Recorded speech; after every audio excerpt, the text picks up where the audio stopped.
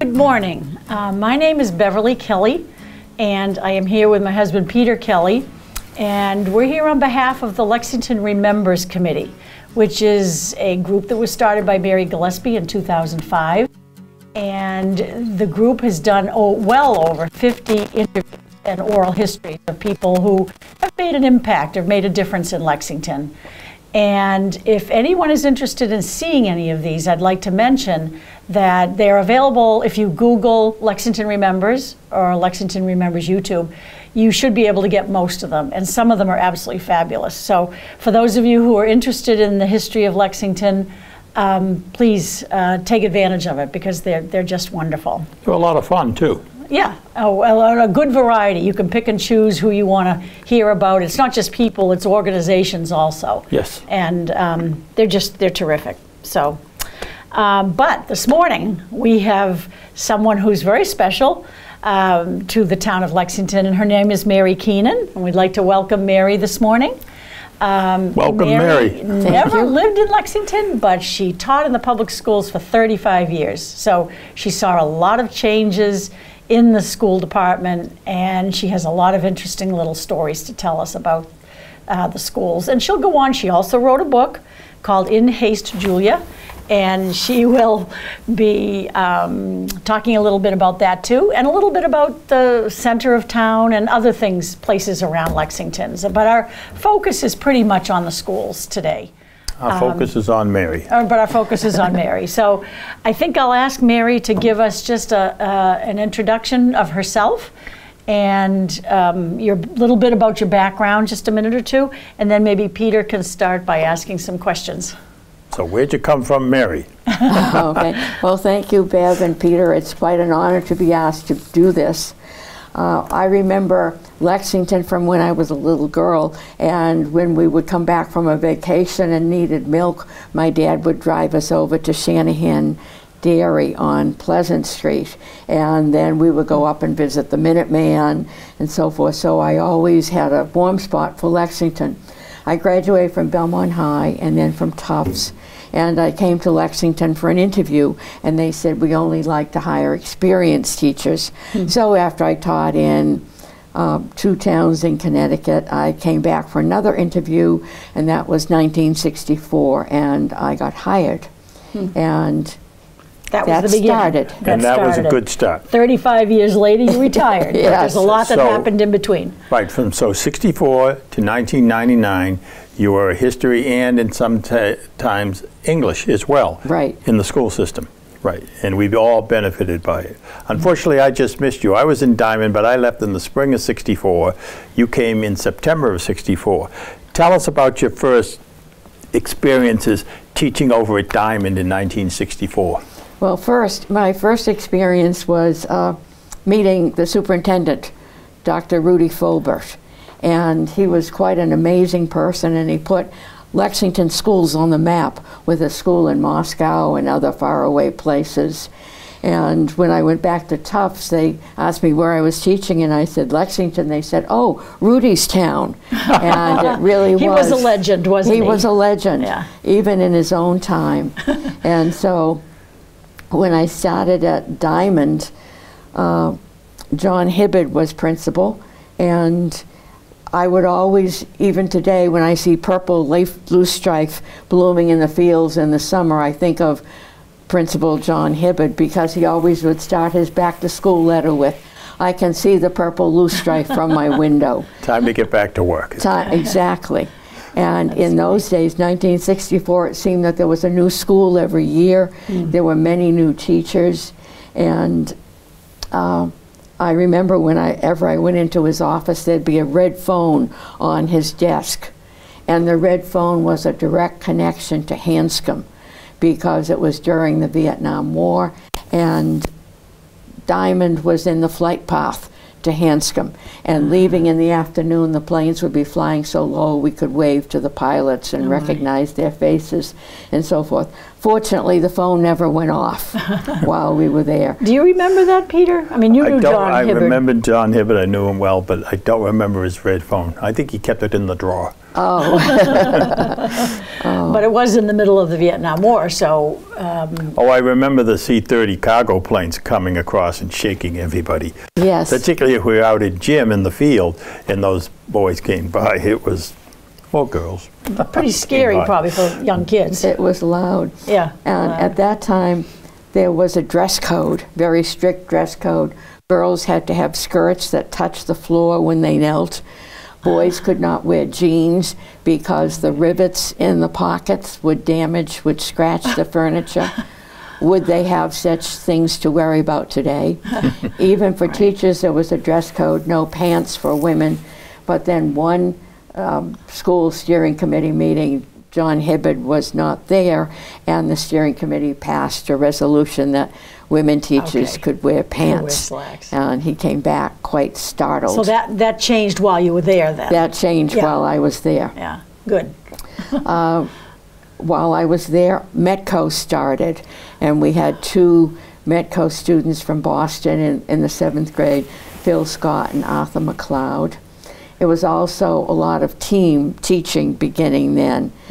Team teaching had been at Franklin School, but Paul Brown and a couple of other teachers instituted team teaching at Diamond.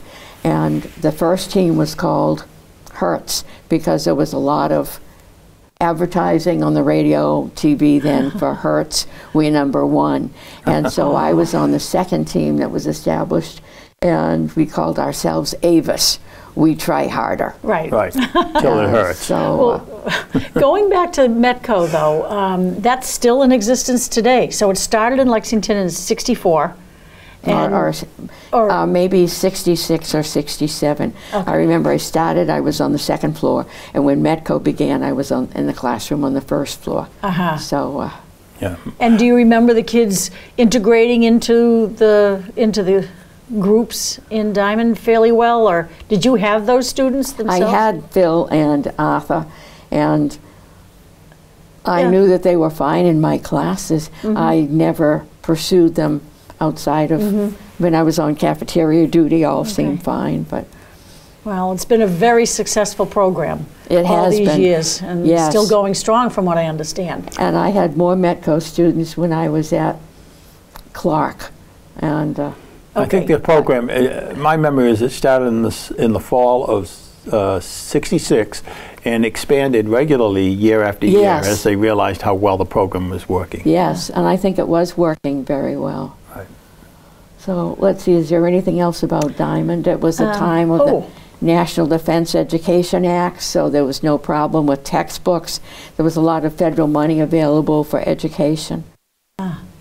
Interesting. Well, there was one thing you had mentioned during the Vietnam War. You had a student, Noam Chomsky's, because they lived, and in fact, Peter knew the Chomskys. They lived in Lexington, and their daughter went to Diamond, and tell us that story. Aviva was in my homeroom, and at that time there was a lot of emphasis on you have to pledge allegiance to the flag. And Noam Chomsky was a strong protester of the Vietnam War. And they said you had to report any student who didn't salute the flag. And so my dad said, well, he had a solution. I could stand at the head of the classroom under the flag, setting a good example. And so that's what I did. So and look to the flag. So whatever was happening behind you, you didn't know about. That's right. I just assumed everyone was following my example. Assumptions are good. Yes.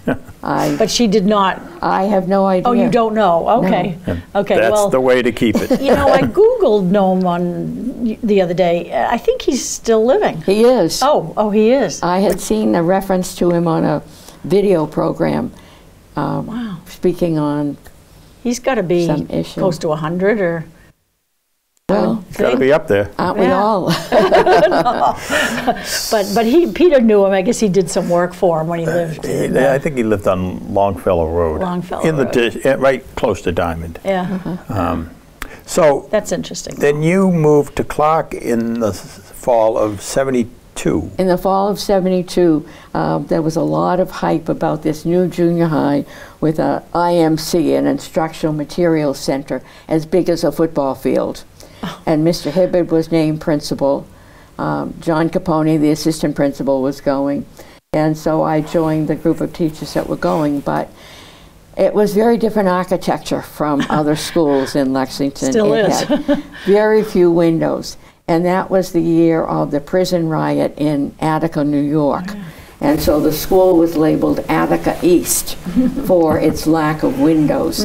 I had a classroom that was windowless, that had a glass door that looked out to a hallway with a glass door that looked out to another hall that you could see the fields. And so, anyway. You had to set your mirrors up just right to see it, I huh? know, but I wonder why they would choose architecture like that. I think just Jim McGinnis, who was assistant superintendent of facilities at the time of the design process, and of course they had the permanent building committee even back then, there was a lot of concern about vandalism. Kids were always throwing rocks at windows around the schools. I don't know who those kids were. And Jim was determined to design a school that didn't have the risk of people throwing rocks at it. Plus, Clark was set back off of, can't remember the name of the road. Stillman Road. I can't recall, right off of Walford Street. Yes. Very sort of isolated. Yes. No roads going by it. No. So it That's was a good kind of be point. vulnerable to, you know, kids on weekends and stuff. So that was the theory behind that windowless school he built. Yeah. Yeah. And what else about the building itself do you remember? Something about staircases? Oh, a lot of stairs. Well, first of all, we were on double session till the middle of October at Diamond because it wasn't ready. And then when it was ready, all the lockers came locked shut. And so Mr. Capone spent the weekend opening all the lockers because they had locked them. And he had Put the combinations inside, shut the door. The combinations were all inside? Yes. How did he get, he must He have. had a master key, so he had to open them all. And Oh, gee. anyway, and then we had some window leaks, and they used to come around and lower the ceiling lights and let out the water, and they were still workmen putting finishing touches on things like bulletin boards in the IMC. And one day I was there with students coming in the morning, and a workman was over there putting up a bulletin board, and it was the usual tussle of 7th and 8th graders, and 9th graders had joined us. 9th graders were unhappy because they had been at the high school, Right. and now they had to go back and be in a junior With the littler high. kids. But they get to be the big kids on campus. Yeah, Yes. that's But true. they still had But to be at the still, high they school. wanted to be at the high school. And a workman looked over and said, "A person could grow old before his time around here." And anyway. So there were still workmen working when you first Yes. were there? Yeah. And then there were very few, there was no central staircase. There were narrow staircases at various points. And at first, everybody tried to go up and down whatever staircase was needed, close to wherever Didn't they were work. going. And they didn't have very good sight lines in No, the stairs. It was no. very difficult to see what was going on in the staircases. It So what did was. they do about that then? And so we had an up staircase and a down staircase, and you couldn't go down the up or up the down. And anyway, And what's so special about 1985, Mary? I was named yes. Teacher of the Year in Yes. Secondary Yes. Teacher of the Year. Congratulations. Jim Banks was Elementary Teacher of the Year. Okay, But congratulations I on have that. to mention that when we started, one of the neighbors, Sophie Ho, came in, and at that time there were a few students of Asian heritage, and she was so afraid that we wouldn't understand how Chinese worked, and so she told us there were 4 rules. Here, over 50 years later, I remember just 2 of them. There were no tenses and no plurals. So if a student who spoke Chinese at home said, like, to flower, or yesterday I go, tomorrow I go, this was not a grammatical error in Chinese. To them, right. It was in English. Oh, that's interesting. And there was a way of correcting them while teaching them at the same time. And I was always grateful to Sophie Oh, Hope. Sophie is a great lady. She's still around and Yes. still very Yes. involved Yes. in everything, and a great person for the Asian community. You know, she's a real advocate. She is, and there's a room at the library named for her, I believe. Oh. Down in the lower I didn't even level. know I that. think- Okay. I No, think. she's a great lady. We had teams at Clark, only they weren't English. They were named for the languages. So it was a SEP, C8A, and CBN for 8th grade. The team that had the French names was Wheat. 8. and- Isn't that for the number 8? Yeah. H-U-I-T, Wheat. Right. And one of the students on the team called themselves the Hewitts. H-U-I-T. Okay, Yeah. the Hewitts. Hewitts, so that became known as the Hewitts. There was always a school-wide field day at the end of the year where teachers, students would be out in the fields doing all sorts of games. And the one science teacher, Art Latham, would make a wonderful video that was the end of school thing. And while I was at Clark, a couple of students wanted to be in the Guinness Book of World Records. All And kids want them. So they decided they would make the world's largest chocolate chip cookie. And they, Clark. Wish I had that dough. literally. And so they coordinated with some local bakery with the huge ovens and a flatbed truck that delivered this humongous chocolate chip cookie. And all the students came out and had a piece, and pieces were given to us. And I remember I brought a piece to a son of a friend in Rhode Island and said, "Oh, he had heard about that." Really? And it was really quite an event. So it was the largest Yes. chocolate, at the time anyway. At the time, The largest chocolate chip cookie ever baked. Guinness Book of World Records, but it was the world's largest chocolate chip cookie. It put ever. Lexington on the map at the time. Yes, it hadn't been on the map for anything. No, yeah, Right. no one ever Not heard for of us schools, before. just for the chocolate chip cookie. I'd never heard about that. Did you ever hear about that? No, I wish I did. I'd take a piece. So, okay, anything else about Clark? Because after that, you moved on to I moved high on school. to the high school, and the high school was just so different. The kids were so much bigger. They Yeah. filled the seats. I was used to junior high kids, Yeah. Right. and there was just so much of them, and everything at the high school was rush, rush, rush. Yeah. I had 5 classes, 4 preps, study hall, lunch duty, and it seemed like, Well, it was Well, spread out so right. much, you know. Yes. The campus Yeah. complex was but, a challenge for everybody. But fortunately, I had all my classes in C House. Oh, you were Okay. lucky. I was. Yeah. So that Because was I sophomores? You were teaching 10th graders? By that time, the house wasn't for a particular grade. Right. The house just was for subjects. And it was Okay. mostly history and some English teachers who were in C House. Okay. But there were history and English teachers also in G and other places. When you taught both history and English, were the students the same in both the subjects that you had? That only happened at Clark. Oh, okay. Where- That was the team system. That was the team system. And I had 50 fewer students. The average team at Clark was about 100 students, so I had 50 students, so I saw them double classes. But it worked out well because we could do a history lesson and use it for writing and, Yeah. you know.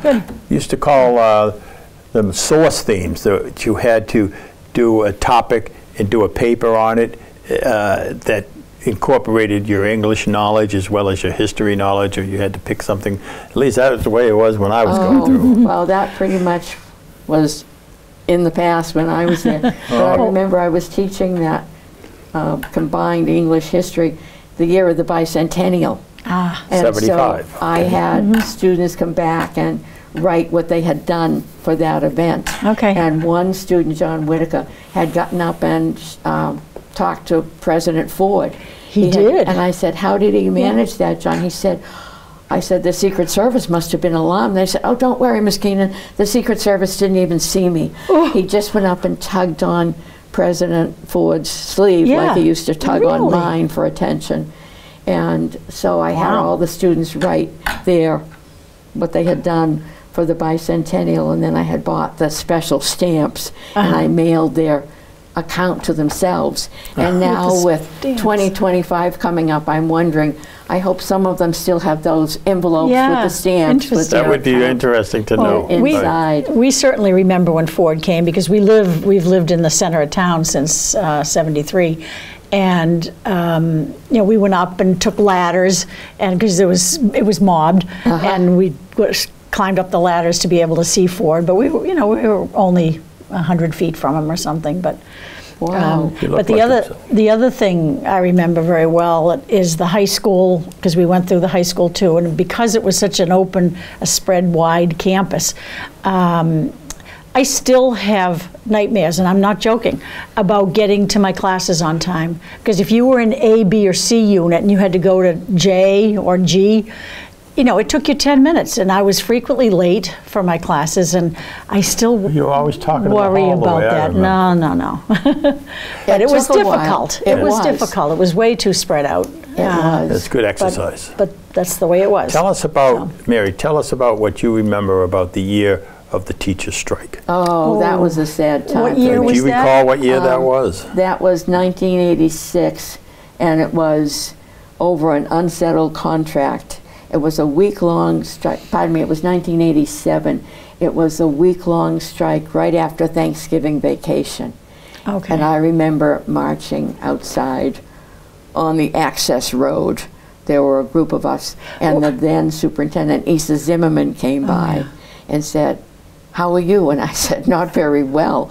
I mean, I never thought I'd be on strike in Lexington. Yeah. But the strike. I remember that too, because we lived on Forest Street, still do, right near the high school. And I remember the corner of Muzzy, which was an access road to the high school, and Forest. There were a group of teachers holding signs there. Yeah. So that was 1987. 87. In the fall of '87. Okay, yeah, after Thanksgiving. There were some good things that happened. I was in the same building as Mary Gillespie, who founded Lexington Remembers, and she was very active in the Historical Society, and so she suggested we have a reenactment of the 1833 town meeting, and that one of my history classes did that, and it was held at Museum of Our National Heritage one Sunday afternoon. Why was 1833 picked as a date?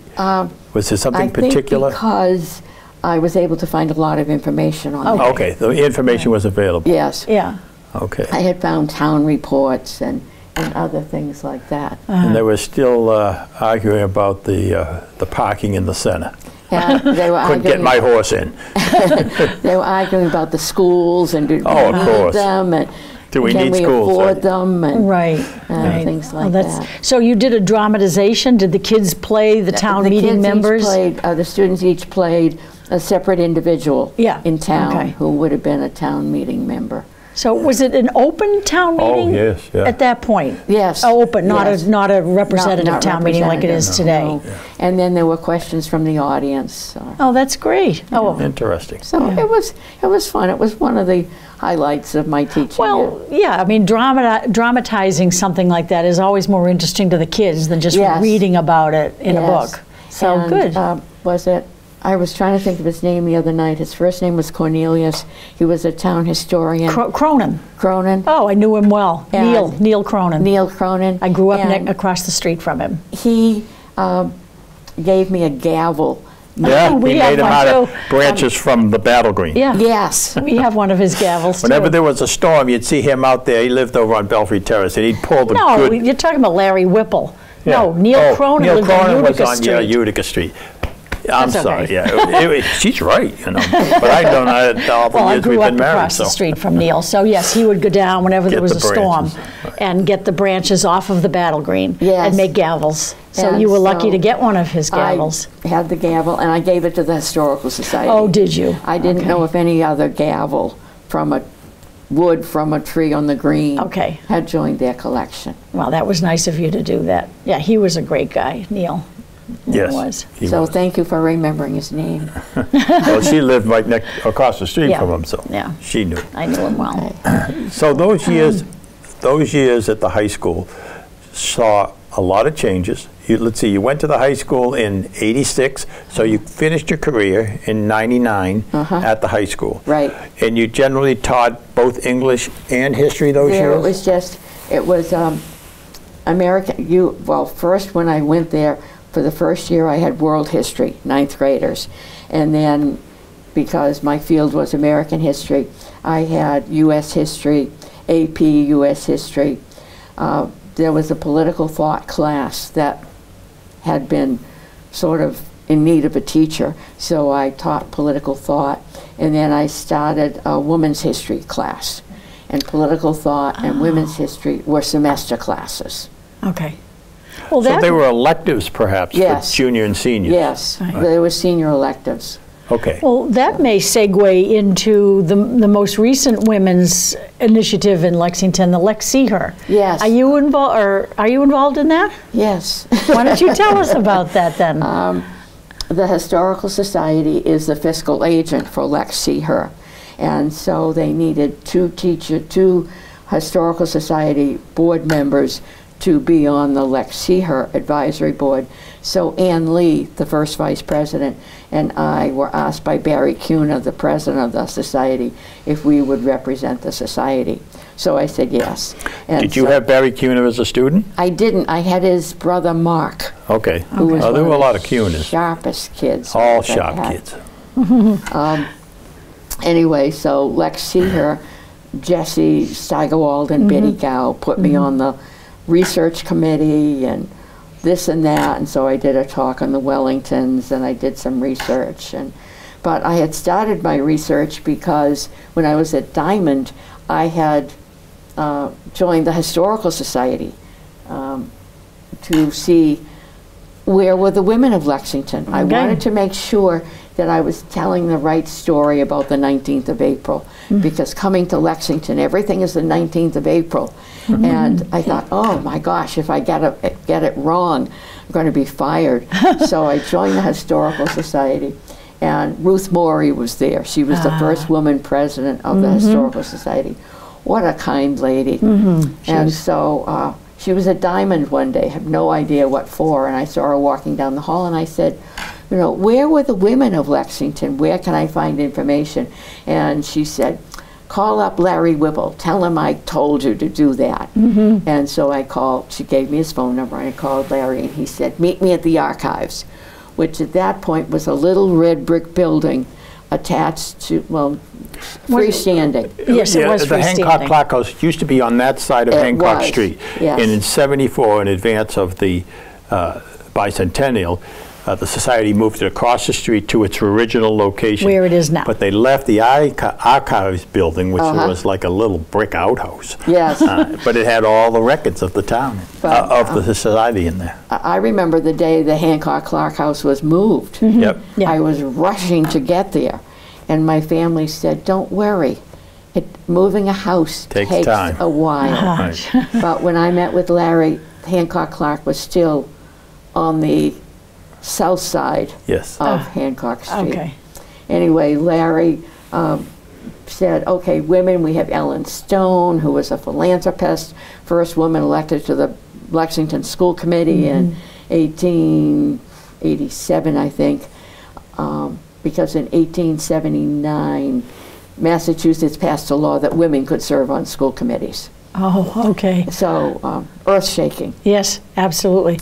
And so I looked at Ellen Stone's thing. She was nice, but, you know, so we brought out huge boxes, the kind you'd store a fur coat in, and I was looking through, and I found a diary for her aunt, Julia Robbins. So okay, that's how you got. I began reading the diary, and I used some of it in teaching and did other research. Then when I retired, I put together my story of Julia Robbins. In haste, Wonderful. Julia.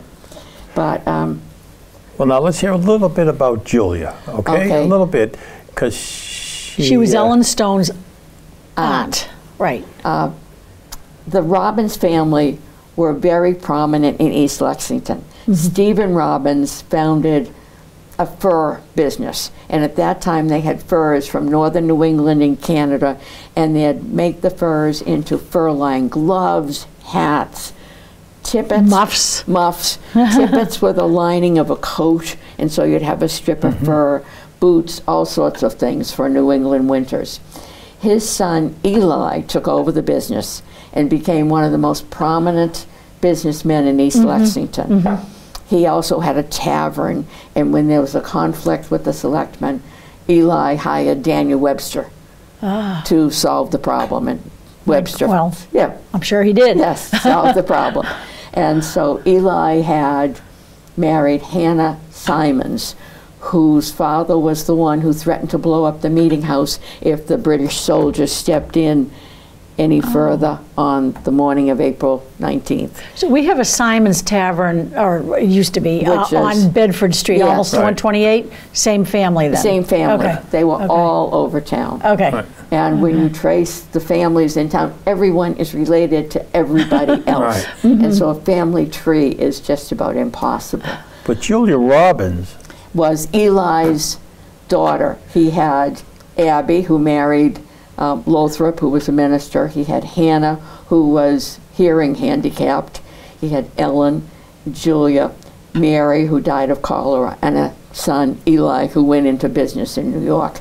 But Julia, she abandoned Lexington, didn't she? well, she didn't abandon Lexington. Yeah, no. She found herself in She went to the enemy. Concord. Oh, Conquered. oh, but Not the Julia enemy. was Just kidding. artistic and went to Boston School of Design. At that time, the railroad had come to Lexington, 1846. And so she went into Boston, took courses there, and got a job at the Lowell Mills, when most of the workers at the Lowell Mills were men from the British Isles, skilled in patterns and weaving. And Julia did that. Before that, she had acted as her father's secretary.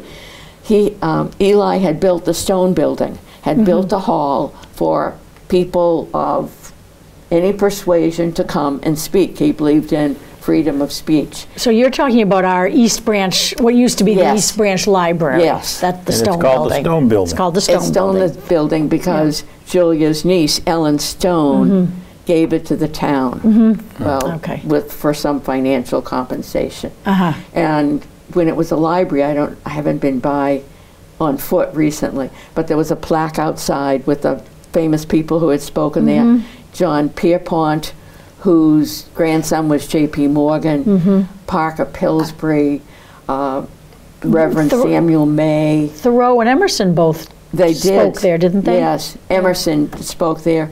And then when people in East Lexington established a church, they had Emerson as their preacher.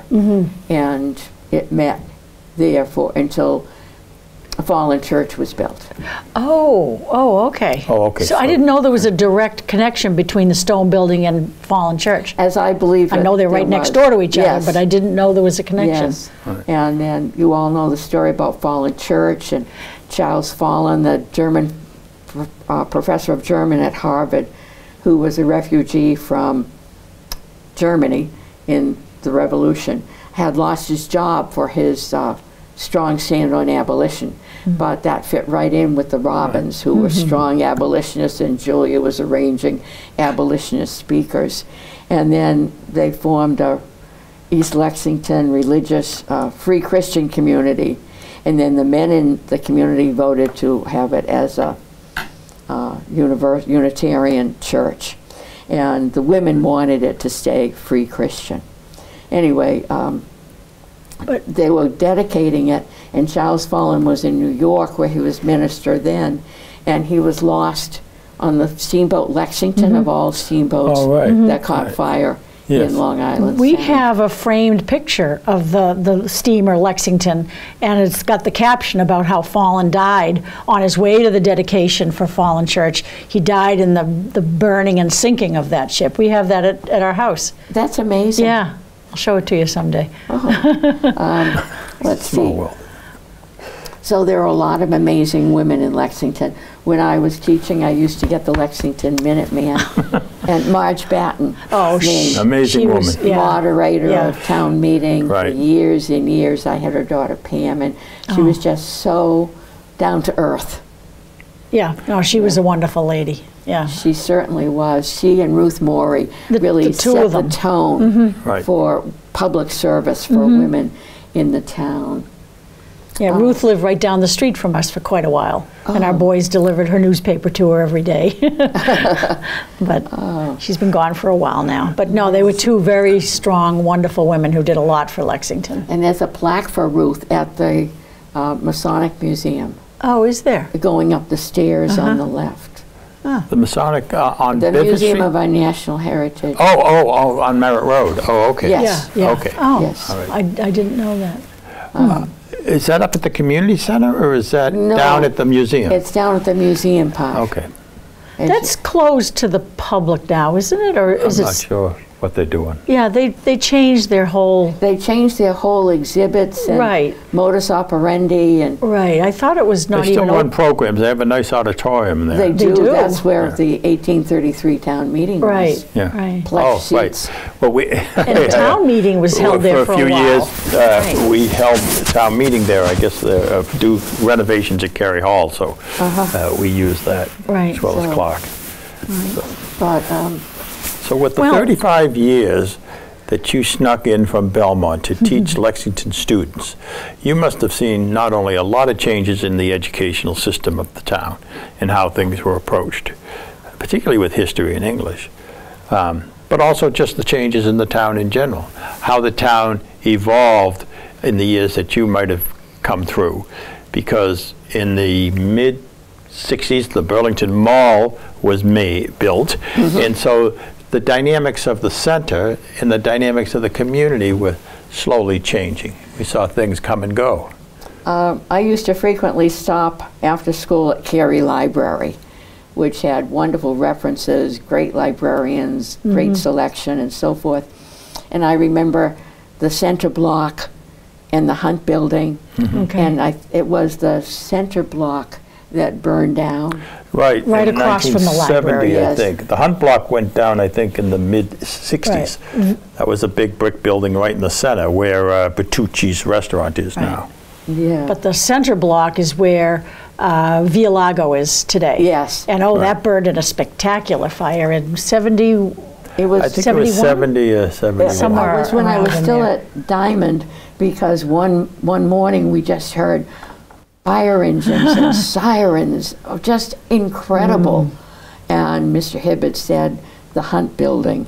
The No, the central block. Central Right. block. Well, it was a wooden building, Yes. so an old wooden building, so And it went up it was what, three three stories? 3 stories. Yeah, we And remember so- At least well. 3. It might have, yeah, I think it probably was 3. At least You 3. should have brought your book there. I that has did, Pictures. but I left it in the car.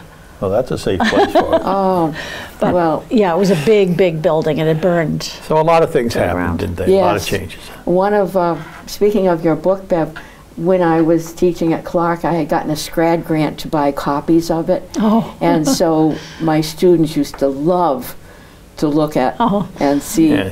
what was in their neighborhood and so forth. Right, right. But I remember coming to the 1775 house with my parents and friends of theirs. Now, what was the 1775 house? Right now, it's the Lexington Montessori School Right. on Pleasant Street. Oh, okay. And it was built in early 1800s. It was the home of Peter Wellington and his wife Hepzibah, Benjamin Wellington and his wife Polly. They shared the house. Benjamin had 11 children, Peter had 13. But some children were out and married by the time the younger ones arrived, because a woman was usually pregnant for about 20 years of her life. Gee. But anyway, Especially Yeah. in the Wellington family. And so it became a it restaurant. became a restaurant Yeah. sometime in the 60s.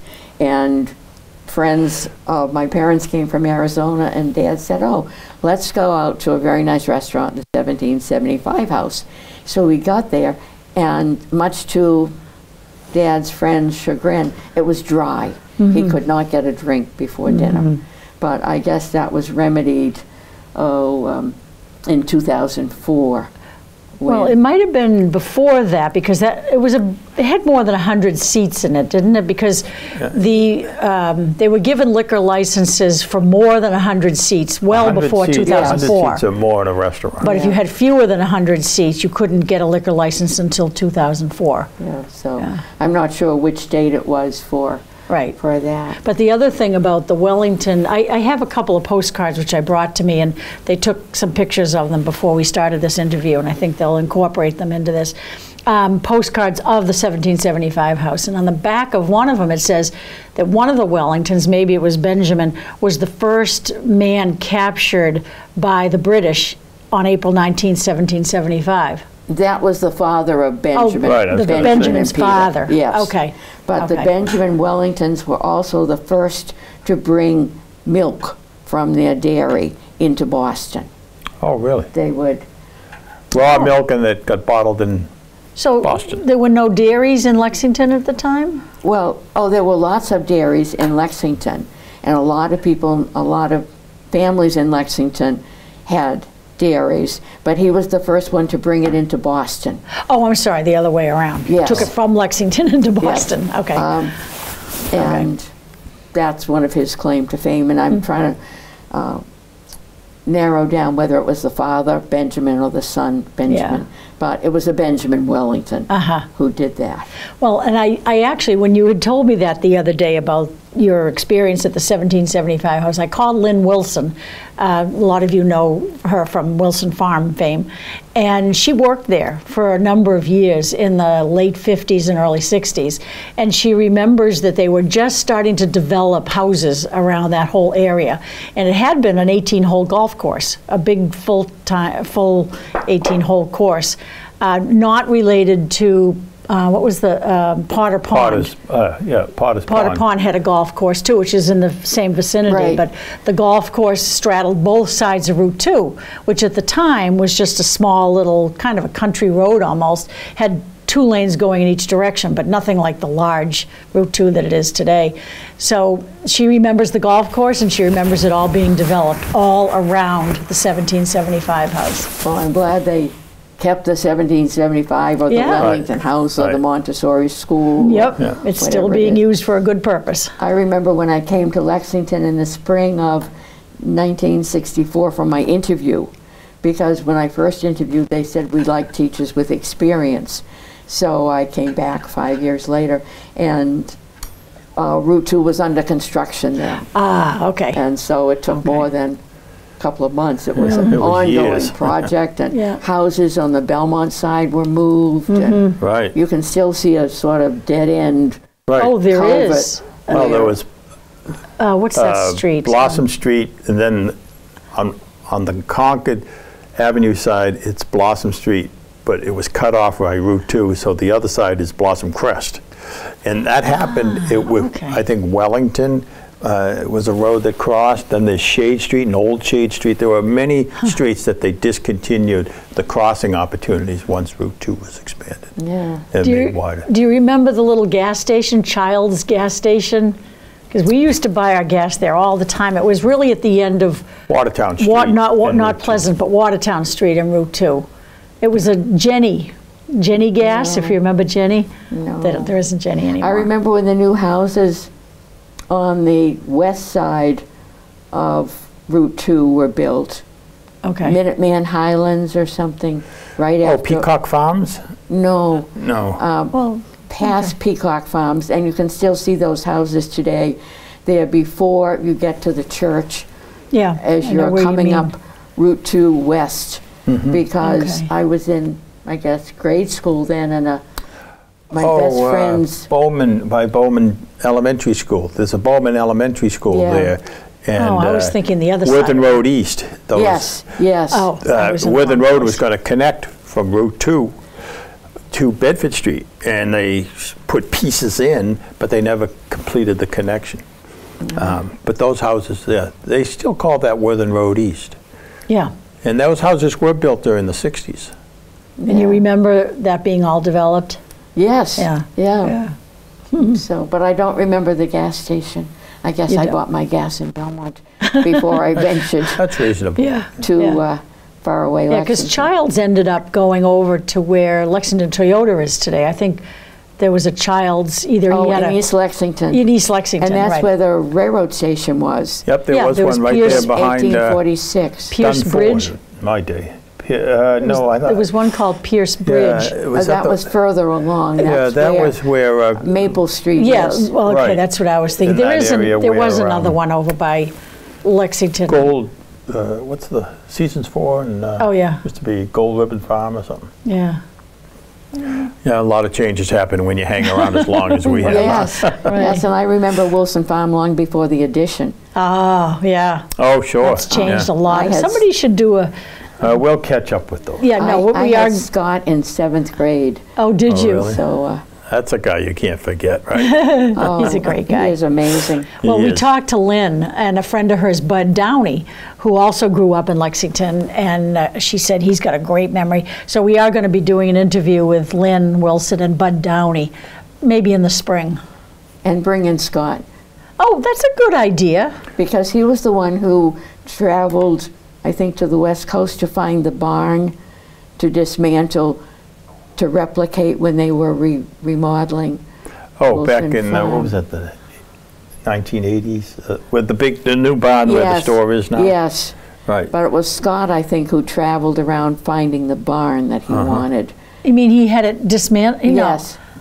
Oh, because Rick Bechtel designed that but the framing, we'll have to ask Scott about that. We'll get him. We'll catch him. That's a good idea, though. He could be part of the interview as long as his mother's saw okay with a barn he liked. I don't know. We need to ask Scott. Right. Yeah. Right. So, yeah, he might have found something and then duplicated it. Right. Instead of dragging it home. Although he dragged it home. A couple of other things on the notes here. Well, you've talked about Cary Library, but also the Belfry Club. What's your memory of the Belfry Club? Just this huge old building, this gray behemoth of a building at the end of, is it Clark Street? Well, Forest and Muzzy and Forest. Yes, yeah. Forest and we lived Street. directly across the street from that. Yeah. And the night of the fire, which was, our kids were little. Christopher was the only one around, and he was a baby, so it had to be 78. I thought Eric was around, but anyway, I remember the firemen coming in and using our bathroom during the fire. Really? You don't remember that? Yeah, it burned in a spectacular fire, another spectacular. Again, it was a big, large, old wooden building. Yes. Had you ever gone in it? Did you ever? Never. Okay. Never. Because he grew up right across the street from it on Clark Street. Miss Merrill's dance thing. Oh, Miss Merrill's dance classes there. It was the social. It was the social club of the town. Oh, it was. I can remember being in Hancock School for a meeting when it was still a school, and it was so claustrophobic. His mother went to Hancock School, and he and his sisters all went to Hancock School. We all had the same teachers, it seemed. Well, not your mother, but yeah, we enjoyed it. We lived right across the street. Got home to go home for lunch. Right. But his uncle used to spend a lot of time at the Belfry Club. I remember hearing. They had a tennis court there. Oh, he was into tennis. It was a tennis club. Yeah, it had a lot. It had didn't it have bowling alleys in it too? Yeah. Bowling alleys, basement, and outside tennis, and all sorts of things. I remember when Crafty Yankee was first starting, and it was on Waltham Street. Well, I have to correct you on that. I'm sorry, Mary. No, you're thinking of Golden Hands, I think, the yarn place, because Crafty Yankee, we did a little research, and she'll tell you. Well, Carla Fortman, do you know Carla? Yes. Oh, through the Historical Society. She started. Oh, sure. Yeah. She started the Crafty Yankee. So I called her and asked her, and she said the first location they had was on Muzzy Street.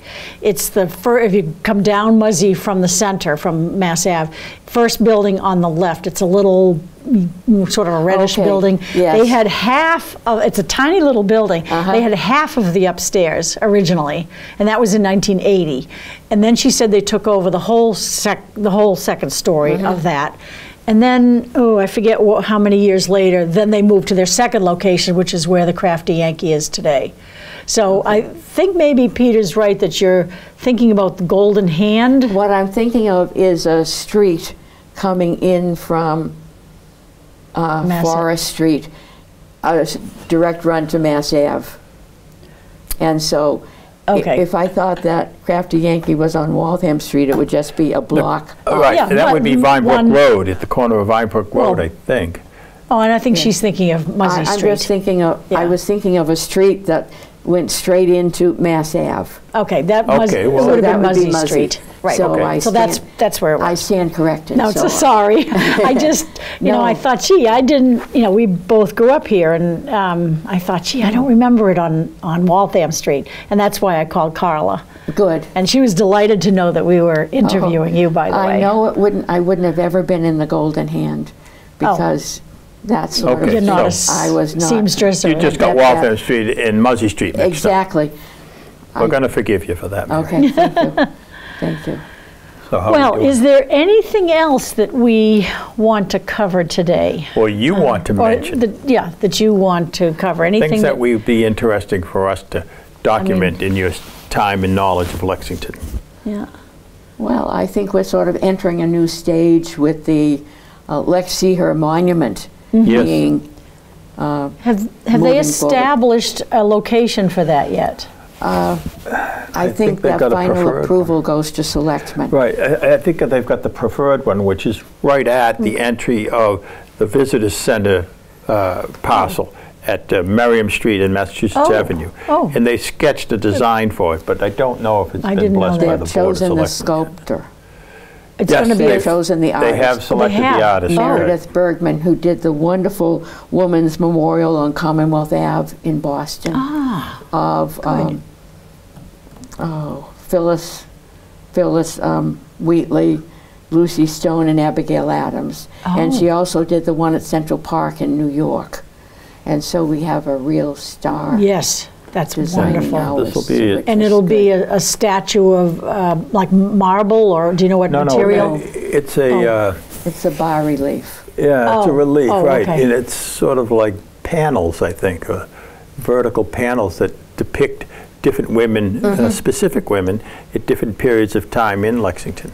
If Read you your go emails. on 'cause it Lex comes- Seeher on the website, there's Okay. an interview with Meredith Bergman with I'd her like to see that. plans. I'd like to see that. So, Okay. so that would be good. Okay. And then Lex Seeher did the banners of women. Oh, yeah, And yeah. I was so surprised to see myself on a banner. Oh, really? I And didn't. it's- Oh, it's that's the one wonderful. in front of Cary Library. That's Good place which for it. pleased me. appropriate. And that Julia and her sister have a banner. Oh, wonderful. Julia and her sister Ellen, who were both Yep. suffragists. Uh-huh. Because when she married the Concord farmer, she didn't give up causes. Okay. She worked for municipal suffrage Okay. and moved to Concord. And But she certainly married well, because the Barretts are very well known and still in Concord. Yeah, so, so that takes sort of come full circle. comes full circle. That's right. And then there's also a banner for the Wellingtons, particularly for Caroline and her sisters who were involved in the Lexington Women's Suffrage League in the 1870s. And so they grew up in what became the 1775 house. So everything in town is related to everything else. Yes. And everybody in town in the 19th century is related to everybody else in town. Well, that's But it's a an mystery, amazing isn't it? town, and I've been lucky to be part of it. Well, and we've been blessed to have you be part of it for 35 years Thank and you. counting, because you're still involved in Lex Yeah, but Seeher and you're you're on the board of the Historical Society. And I'm is the it? clerk of the Historical Society, Yeah. and I'm chair of the Collections Committee. Oh, gee. So, Well, that's Yeah, a lot well, of work to deal with. you have Now, added- everything's, all the archives information is now at the Monroe in the building yes, there? we opened the new archives October 7th, and they're open to the public as of November 1st. Oh, that's nice. So Okay. we're looking forward to. Wonderful. So that's where you work when you involve yourself? I had worked in the basement of Hancock Clark, where the old archives Right. were. Larry Whipple, being a trusting soul, gave me a key to Hancock Clark and showed me how to unset, The alarm. cancel the alarm. Right. And I'd go down to the archives. But yes, so now the archives are new, sparkling Nice. home. Good. Yep, above good. ground. Yes. Above ground Good with place to open, be. hopefully Yes. a more open Yes. situation for you to Although do the, your work. the files are still in the basement, but that's access for staff. Okay. So anyway, Okay. so it's been quite a run. Yeah. Yes, well, we thank you so much for contributing so much to Lexington, and we thank you for your continued contributions Well, to thank you. Lexington. You people have So- done your own contributions. Bev, I And- know you had a White Tricorn Hat Award. Yeah, I did, and Peter did too. Oh, so Yeah, double They put one on my head too, and double a lot White of people went Tricorn looking. hats. Yeah. So that's So thank you and thank you for being willing to do this today and giving up time from what I'm sure is a busy schedule for you with all the things you're involved in, and we appreciate it very much. I'm working on another book about petitions from the town of Lexington in the 19th century to the Massachusetts General Court and what they were involved in. Ending capital punishment, better treatment for released prisoners, women's suffrage, and the fugitive slave law, etc. So, Well, when would we expect that to be published? maybe to 2023. Oh, soon. I mean, another year or two. It just takes me. I'm a slow historian. That's okay. So, You're anyway. take your time, get it right. right, Yes, right. yes, that's my theory, and I want it to be interesting. I don't want it to be, It'll be interesting. Oh, that sounds Thank like you. an interesting subject. So, thank that you sounds very, great. very much. Well, I'd like to thank you all for watching this program today. We were very pleased to have Mary Keenan with us. And if you're interested in other Lexington Remembers programs, please go to Google Lexington Remembers or Lexington Remembers YouTube, and you'll find a lot of very interesting programs to watch. And again, I'm Beverly Kelly, this is Peter Kelly, and we thank you very much for watching.